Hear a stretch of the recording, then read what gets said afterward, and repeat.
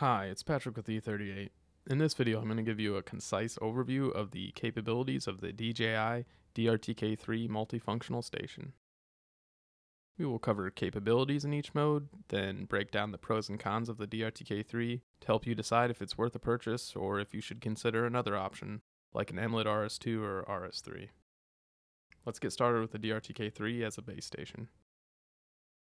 The D-RTK3 integration in DJI Pilot makes setup as a base for your DJI drone quick and simple. Once it has been used with your drone, powering it on in base station mode and powering your drone on will be the only steps needed to fly with RTK corrections. You can save frequently used coordinates for repeatable results on sites you return to frequently. You can also connect multiple drones simultaneously, so long as they're in the list of supported drones, while the M4E and newer DJI drones will have the additional benefit of improved video transmission. Now let's look at the D-RTK3 as a rover.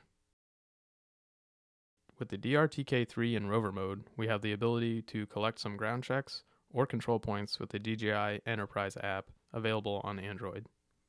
Through the Android app, we can connect to our Entrip provider for RTK corrections, provided we have internet connectivity, and collect our points in a wide range of established coordinate systems, but are limited to ellipsoidal height for our vertical.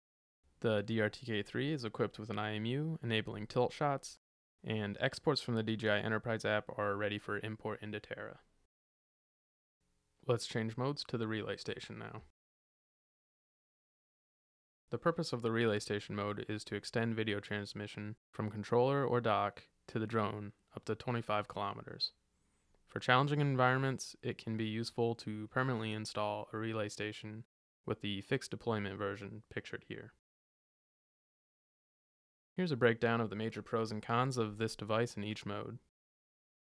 The D-RTK3 multifunctional station is a great option for drone service providers who primarily offer inspection work and need RTK for tight control while flying manually.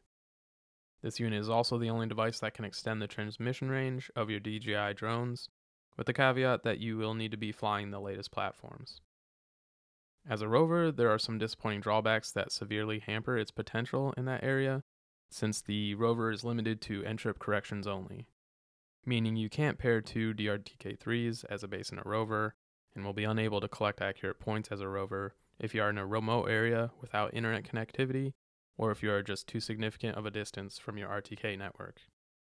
This has been Patrick with E38 Survey Solutions. Thanks for watching.